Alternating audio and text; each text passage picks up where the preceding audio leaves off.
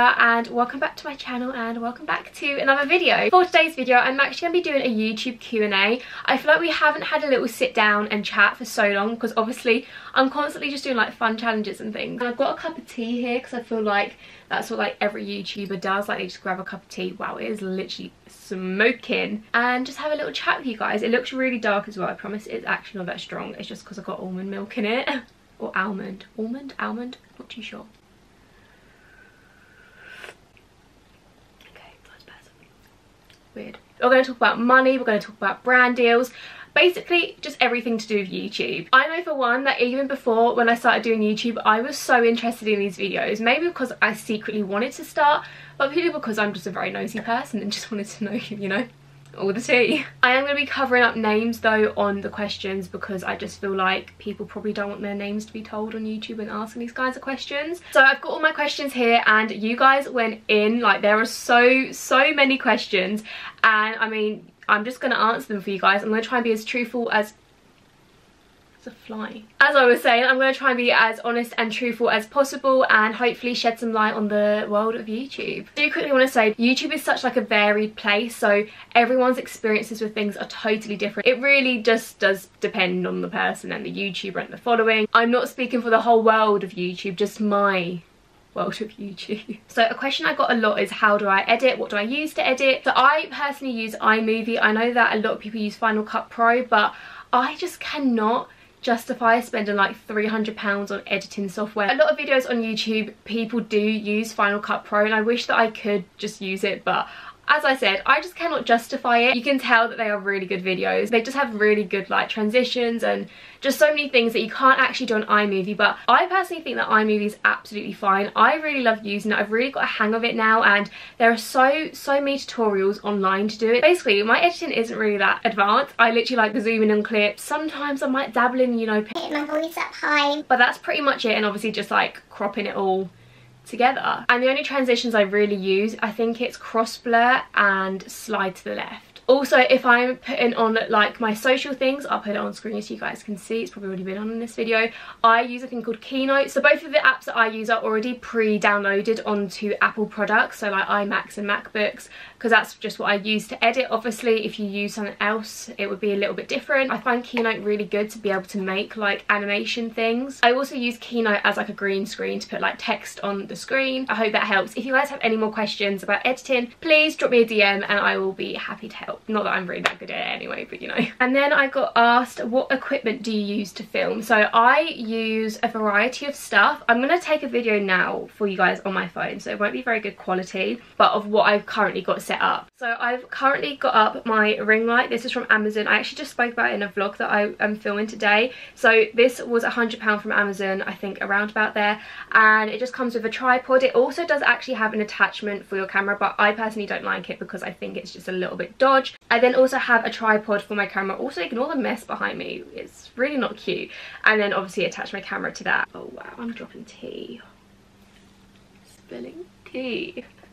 Wow, someone please help me. Someone then asked, how long do you spend making videos a week? It really just depends on the kind of video. Like obviously when I'm doing 24-hour challenges, those videos will take me a whole day, but when I'm making this video it'll probably take me like an hour to film and a few hours to edit. I do find editing vlogs a lot quicker purely because you don't tend to do any like effects on vlogs. Well, I personally don't. I don't really like the style. Obviously like main videos obviously take a lot longer, but I'm actually currently filming a video that's going to take me a whole month to film. It really just depends on the video, to be honest, and obviously what content you make. I like this one. Someone said, what is being a YouTuber really like? I feel like a lot of people just think that doing YouTube's like such an easy job. You just film a video, you edit it, you upload. What's hard about that? But the thing with YouTube is it's literally a 24/7 job. So obviously in a lot of other jobs, I'm not saying in every single job it's like this, but a lot of jobs you work 9 to 5 and you go home and that's it. Obviously some people have to pick up some work from home, but that's the general gist of a lot of jobs. Being a YouTuber, you literally work 24/7. Social media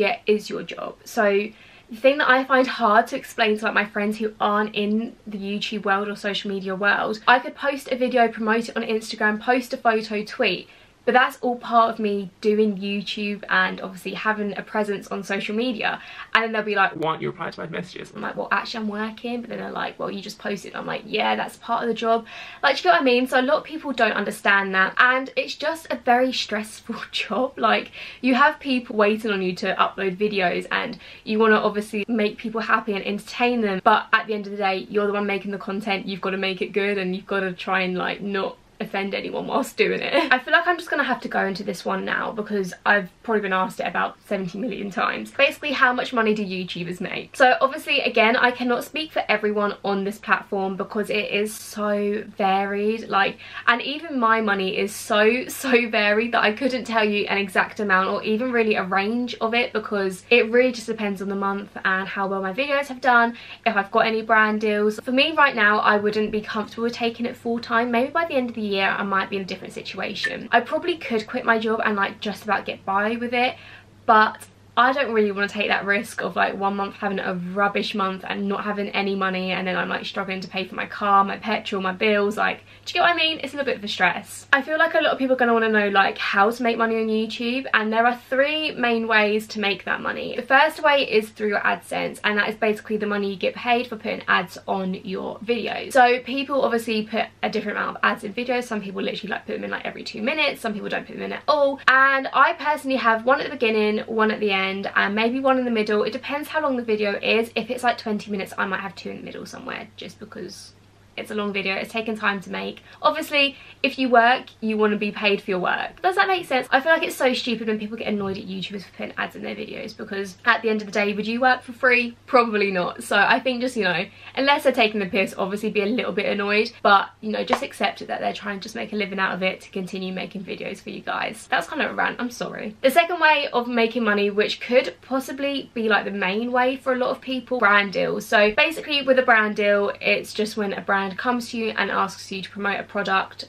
and they will pay you a sum of money for that. It could be on YouTube, Instagram, Twitter, honestly any of your social medias, and they basically tell you what you want, you give them rates, and you just see if it fits their budget, and if it doesn't, then you can adjust them or say no. It's honestly up to the creator at the end of the day. I personally wouldn't take on anything that I don't agree with, because at the end of the day, I value your guys' trust a lot more than going with a brand that I don't really agree with. And then the third way of making money is by affiliate links. So getting money through this way is a lot longer, and you probably don't get as much money, but it just kind of helps towards the influencer. I personally don't use a lot of affiliate links, probably should, but I don't. But that's mainly because I don't really do hauls on my channel. With affiliate links, the way it works is the price is exactly the same. It just means that the influencer just gets a small percentage of it. If you guys buy, like, say if it was like a denim skirt that you guys wanted to buy, the influencer would get a small percentage of that, but that doesn't affect the actual price of the skirt. It's just from the company, if that makes any sense. Technically, nothing for you guys is changing. You're just helping out like your favorite influencer, which I mean,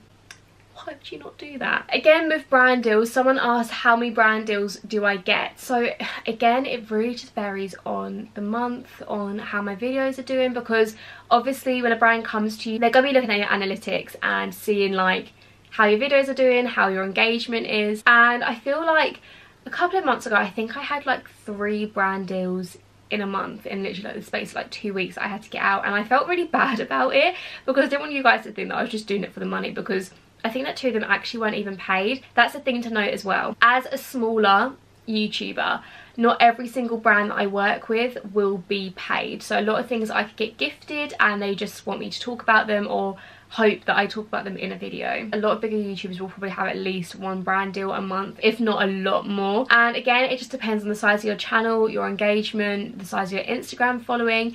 Like, it really just depends. So another question, which I think I might start bringing this to an end because I've literally been filming for so long now, is how long did it take me to get big? How do you grow your channel? How do you get to be a big famous YouTuber, even though I'm definitely not one of those? Very hard question to answer, because firstly, I don't feel like I'm a big channel. I'm really not. Like, we're nearly at 40k, which is like massive for me, but obviously compared to a lot of people, tiny. minute. I started my channel on the 2nd of July 2017, so it will be my 2nd year on YouTube this July, and honestly this time last year I was on 500 subscribers, and by the time I'd hit my year I had literally only just hit 1,000 subscribers. So I feel like it's really hard to compare your growth to other people. Obviously the number of subscribers don't mean everything, but it's a really nice little nod to say like you're doing well and people like what you're doing. My tips to grow a channel would be consistent with your uploads, film videos that you enjoy doing, because people will be able to see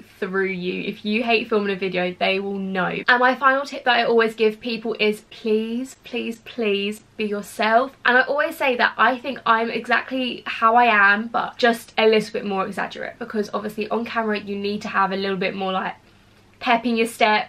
You know, you've got to have a little bit more energy. That doesn't mean that you should sacrifice who you actually are as a person and put on like a whole alter ego. I think it's super important to be yourself, otherwise when people meet you it will be like a letdown for people, and there is nothing worse than meeting someone that you really, really love on camera and then you meet them and you're like, oh, okay, interesting.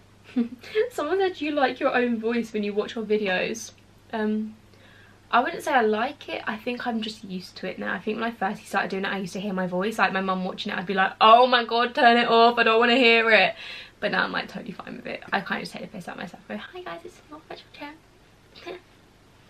This one says, do you feel vulnerable putting yourself out on the internet, open to judging and hate? I won't say that I ever feel vulnerable. Obviously, putting your life online is a very, very big step to take, and it puts you in a vulnerable situation. But I feel like if you're thick-skinned enough and you can take it, then you shouldn't feel vulnerable whilst doing it. Obviously, everyone's going to have an opinion on you. At the end of the day, not everyone has to like everyone. I never really used to get a lot of hate or judged a lot. Obviously, when you're a smaller channel, people who don't like you just will not watch you and probably won't even bother commenting on you. But as you do start to grow, you do obviously get those people that comment hate. And I personally just laugh at it, because I think, you know what? You've just given me a view, which helps me, and you've also just wasted time in your day to try and make my day bad, but I'm actually just laughing at you. So really, that has just backfired on you. Whenever I get hate, I just delete the comment, because I just think, you know what, you're just being an idiot. Like, I actually just don't care what you think. Like, I'm not deleting them because I can't take it. I really can. But at the end of the day, I don't want your hate comment on my video. It's meant to be a positive place, and I'm putting myself out there for people to look at. Obviously, have your opinion, but you don't always need to share it. Our final question for this Q&A is something that I'm going to make into a very soppy thing and cringy, so enjoy. And it says, do you ever feel like giving up with YouTube when things aren't going great? I don't think that I've ever really wanted to give up on YouTube. I'd be lying if I said I haven't actually like contemplated it probably for like 5 seconds, and most of that happened when I firstly started up my channel. I feel like, okay, so when I come across in a really like, I don't know, the wrong way that I don't want it to come across in, you will hear so many people say, I don't care about the subscribers, I don't care about my views, like I just love doing it. And I'm sure for a few people that's probably very true, but when, as I said earlier, when you work so hard at something and you put all of your time and all of your effort and you're so proud of something, it doesn't do well, you're just like, great, like I really thought that that was going to be like a good video. I thought people were going to love it, and that is obviously very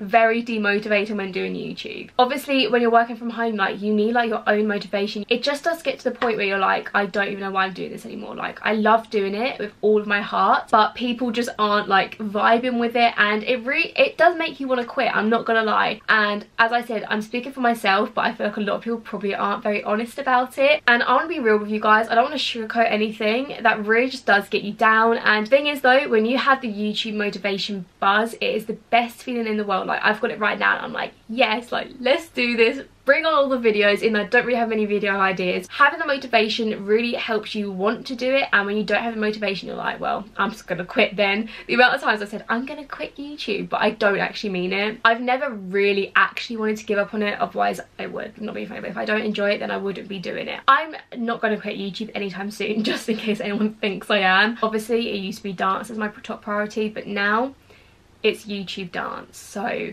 yeah, I love doing YouTube so friggin' much. You know when you just love something so much that it literally hurts your heart to think about not doing it. That is how I feel. I don't ever feel like quitting anymore. That was really soppy and gross. I'm so sorry. I'm really not a cringy person, but YouTube's just so great, but obviously stressful, but I love that. Like It would be boring if it wasn't. Right guys, so I'm going to end this video here. It's literally been the longest video ever to film, so I really hope it hasn't turned out into that much of a long video, as I'm so sorry. But I really hope I've answered all of your questions. If you guys do have any more questions, feel free to leave them in the comments. DM me if you want to start a YouTube channel or have any other comments, and I will be sure to answer you guys. I just want to say we are so close to 40,000 subscribers, which is so, like, it's actually mad just thinking about it. Kind of put it to the back of my head like that's not even a lot of people, but it really is. I just want to say a massive thank you for that, and the support I've been receiving recently has been crazy. If you guys did like this video, don't forget to leave it a massive thumbs up, comment down below what you thought, and obviously if you aren't already, make sure you subscribe to my channel, and I'll see you all very soon with a new video. Bye!